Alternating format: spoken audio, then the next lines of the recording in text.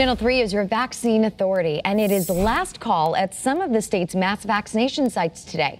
Channel 3 Eyewitness News reporter Aaron Edwards joins us now live in Hartford. And Aaron, the Convention Center clinic behind you is one of those sites that will be closing.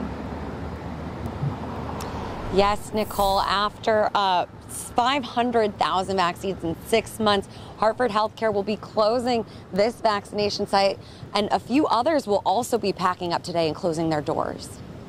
As vaccination rates increase and demand declines, many mass vaccine clinics are deciding to close. Along with Hartford Healthcare's Convention Center site, Community Health Center is also closing its mass clinics in Middletown and East Hartford.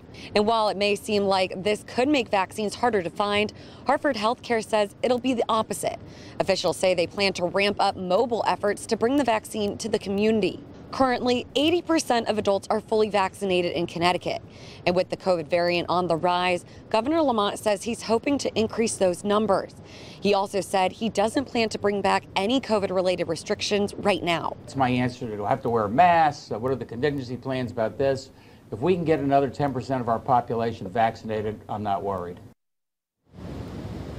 The Convention Center site will be giving its last shot at 6:30 today. Reporting live in Hartford, Aaron Edwards, Channel 3 Eyewitness News.